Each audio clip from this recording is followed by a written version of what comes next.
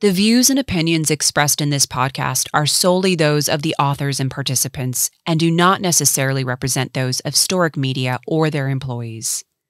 This series contains discussions with themes of violence and sexual violence. Listener discretion is advised. After a prolonged period of investigating this story, it became difficult for me not to be invested and connected to the many people assisting me with the case.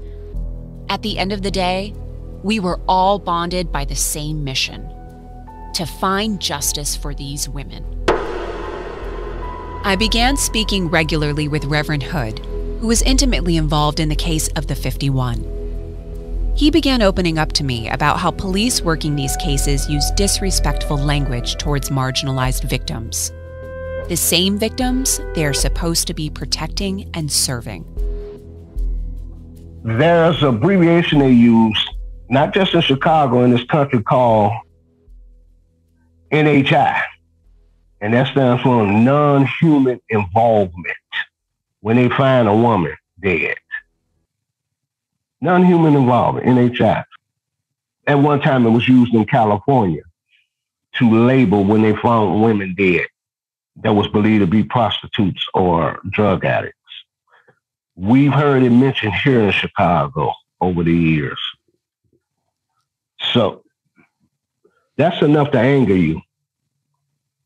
You know, that means your daughter, your mother, your wife, your sisters, they're all in trouble because if they get up and go to work and gotta be at work at 7 o'clock in the morning and it's still dark and they get killed in their garage, they label them as a high risk. Well, there was a woman getting ready to go to work that teach at a school down the street. So it's incredible that the way not only Chicago, but this country look at particularly Black and brown women when they get murdered. This was the first time I had heard the term NHI, or non-human involvement, which I discovered was a slang term conceived in the 1980s by the Los Angeles Police Department to signify the murders of sex workers and drug users. When you set aside the various details in this complex cold case, you are left with only one reality: that there were at least 51 women who were murdered, their lives and futures ripped away from them. For me, that was the only fact that mattered. And although there were various theories around the 51, there was a real lull of momentum in the case until finally a confession tape surfaced that would point us in a new, terrifying direction. Whatever was going on with her, she was not going to go down without a fight. 50 women matched the same death she died. Those are the three killing fields. Crime researcher says there's a pattern that could point to a serial killer. For many years, our algorithm has been signaling red alert. There was a DNA match. Why didn't the state's attorney extradite this man? We loved her very much.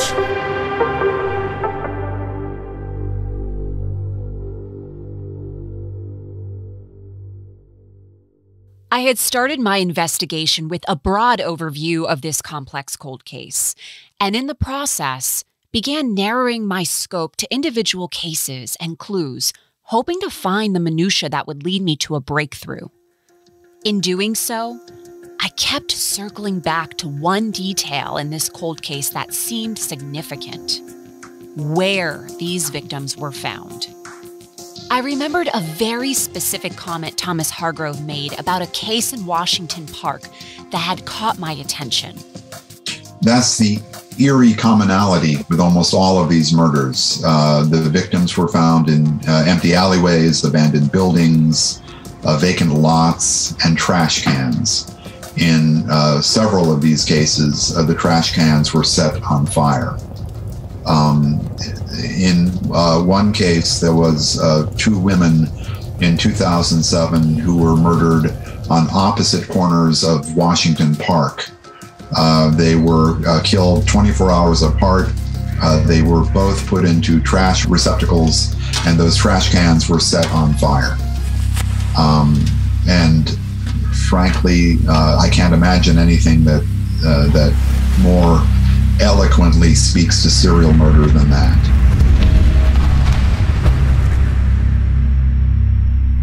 November 13th, 2007.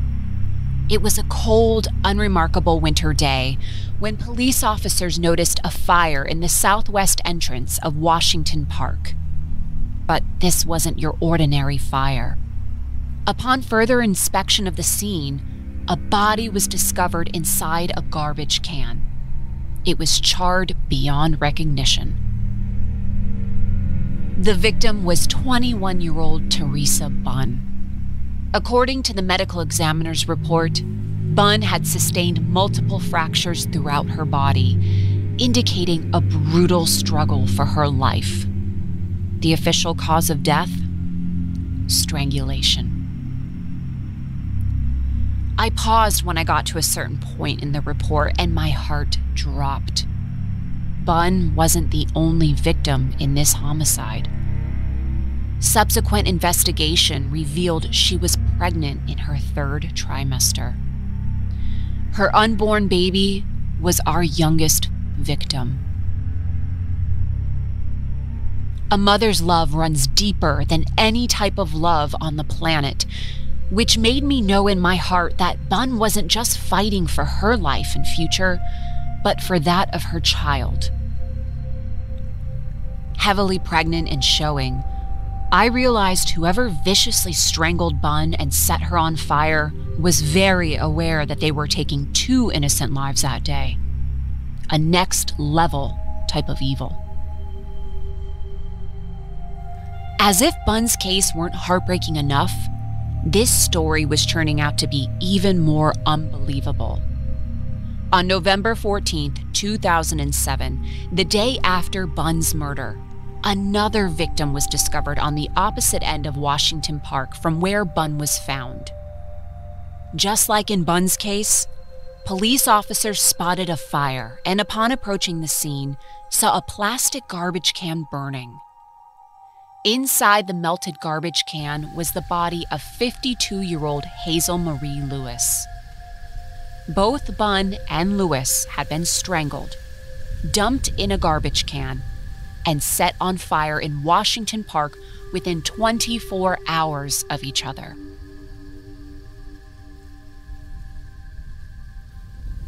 The victim, Hazel Marie Lewis, was a beloved mother and grandmother. Her family told police that Lewis spent one of her last nights alive taking her granddaughter to a pumpkin patch before she was brutally murdered and set on fire. Upon further investigation of these cases, even more eerie similarities became clear. There was no sexual component in either Bunn or Lewis's case, and no DNA recovered from either crime scene, leaving very little forensic evidence for investigators to work off of, which made me speculate that dumping a body in a garbage can and setting it on fire could possibly mean one of 2 things: a manner for someone to easily destroy evidence, or a potential calling card of a serial killer. While there was little forensic evidence to go off of in either case, I thought about the environment of the crime and the fact that they were discovered in a public park. Based on the victims' case files, it wasn't clear whether these women were strangled outside of Washington Park and then later dumped there, or whether the actual crime and disposal occurred inside of the park. Either way, I needed to speak with someone from the Chicago Police Department to learn more about witness accounts.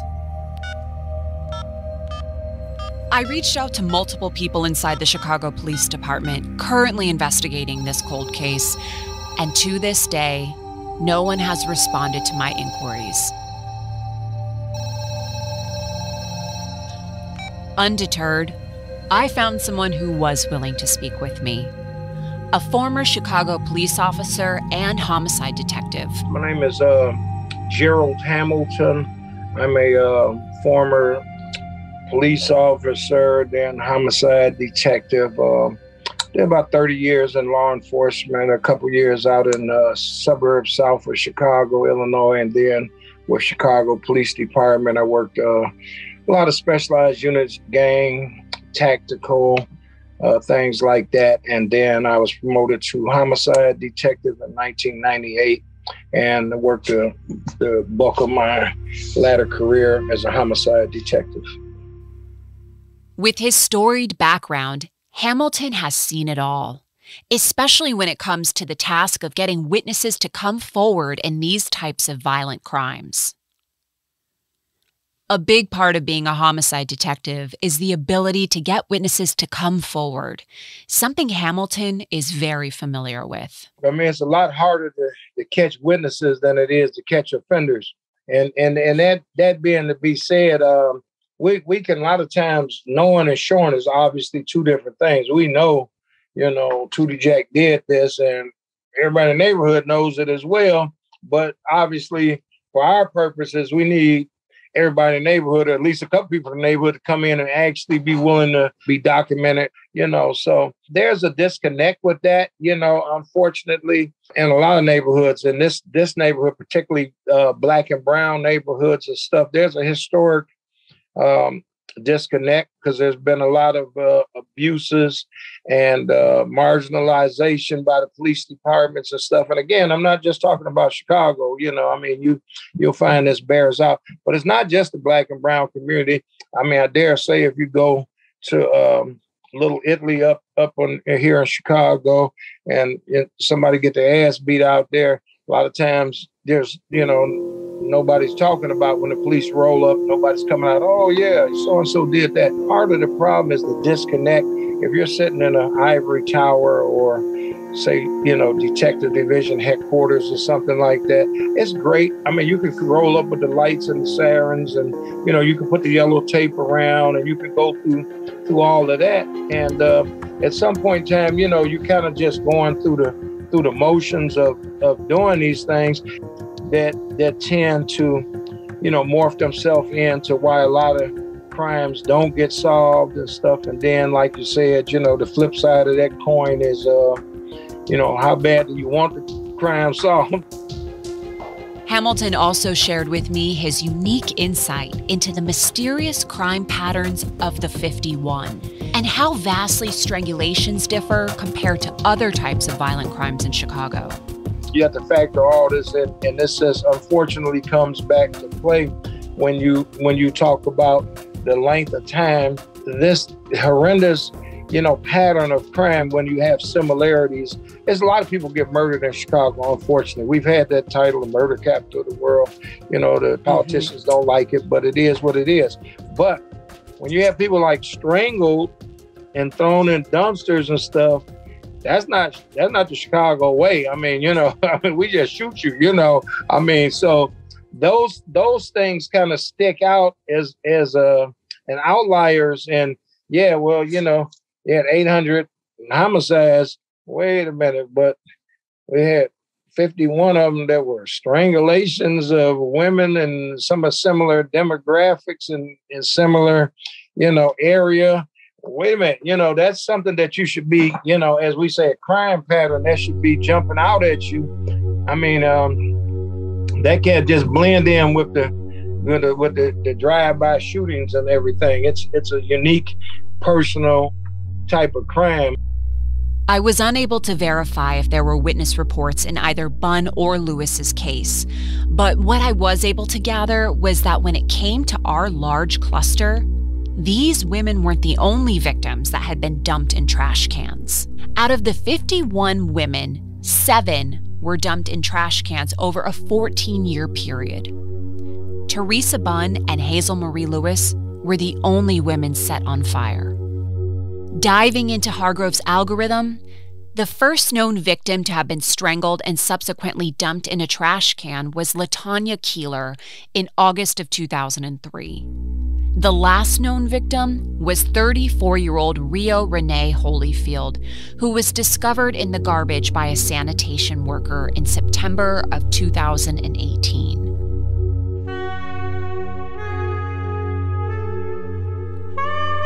Then there was 21-year-old Diamond Turner, who whose lifeless body was dumped in a trash can in March of 2017. Diamond Turner's case marked an important moment in the investigation for me.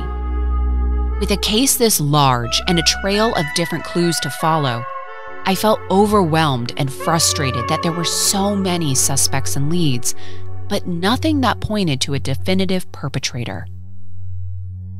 Then, in January of 2020, Diamond Turner's case took a turn when her boyfriend, Arthur Hilliard, was arrested for her murder. This moment was pivotal, as it marked the first arrest in the case of the 51. A few months after his arrest, the Chicago Police Department announced that Hilliard is also suspected in 2 other murders, but they are not believed to be connected to the 51. The relief of Hilliard's conviction was short-lived, and while his arrest was a step forward in the case, it also illuminated a startling reality: a shockingly low clearance rate of 1.9%. This number translates to 1 out of 51 murders being solved over a 20-year time span. I would be lying if I didn't say that this statistic depressed me. But I knew my only respite was to press forward and put my attention back on the Washington Park murders. To date, both Teresa Bunn and Hazel Marie Lewis's cases remain unsolved, but with so many eerie similarities, it felt like they had to be connected. I reached back out to Hargrove to see if he had any theories. I don't want to name names, but police think they know who one of the killers was for one of the women. They suspect a former boyfriend. That having been said, they could be right, they could be wrong. The state's attorney's office refused to take the case to trial because they thought the evidence was insufficient. It was a case in which most of the evidence against the boyfriend involved the actions that he took to try to avoid arrest. Actions that he could have taken whether he was guilty or innocent of the murders. He did go to pretty extensive steps to try to get people to provide testimony that it wasn't him. That isn't proof that he did it. It is proof that he was trying to influence the investigation. The state's attorney's office declined to prosecute. The Chicago Police Department considered that case cleared. The challenge, though, is if you think it was a boyfriend in one case, what do you do with an identical case in which the boyfriend is not connected that occurred within 24 hours? And cases that are eerily similar, I mean, really similar, and so geographically connected, apparently. If the Chicago Police Department really thinks they know who one of the offenders was, then they would have to conclude that it was a coincidence. And a coincidence in those 2 killings just doesn't seem very likely.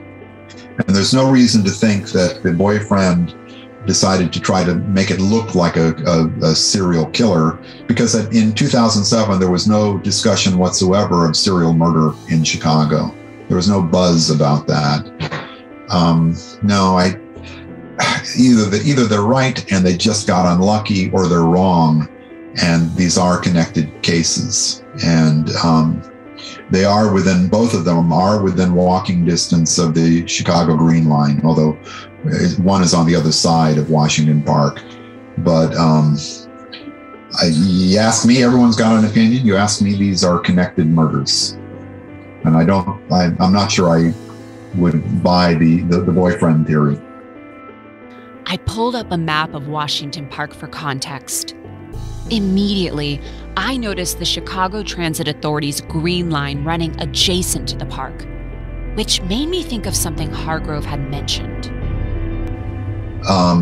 We do think that it's quite likely that one of the killers was availing himself of public transit. The pattern along the Green Line is really quite quite interesting and almost certainly is not a coincidence. I pressed him further for more information on this potential killer and the cluster he mentioned around the Green Line. We think there are at least 3 killers involved in this cluster. We think it's very possible that Darren Vaughn is one of them. We have been urging police for a while now to try to interview him. They have. The Chicago Police Department has tried to get Mr. Vaughn to elocute to the crimes he said he committed in Illinois. He said when he was talking to Hammond police detectives that there were way more victims in Illinois than there were in Indiana, in the Gary area. He also said that when he would get a killing urge on him, he would want to get away from his family because he didn't want to hurt them. So he would ride the bus, ride the train to get away from his family. And we certainly take interest in a convicted serial killer who says he would take public transit to get away and to find victims outside of Gary, Indiana. We go back to that cluster along the CTA Green Line in South Chicago. I think it's quite possible that when Mr. Vaughn said that he killed way more people in Illinois, that he was speaking the truth. Darren Dion Van, one of Indiana's most prolific serial killers, was serving life in jail for sexually assaulting and strangling 7 women to death in Gary, Indiana. Van's name had stayed out of the news until the summer of 2021, when a confession tape was unearthed. In the recording, Van confesses to Hammond police detectives to not only strangling the 7 women in Gary, Indiana, but alluded to killing, quote, way more victims in Illinois. I guess what I'm asking, how do you connect the rage with these people that they're random. They're random. All it does is take the wrong person to say something, or it triggers something from my past. That's why I really can't give you Illinois, because Illinois probably has a whole lot of. They have more than Indiana, let's say that. Yeah. They have way more than Indiana.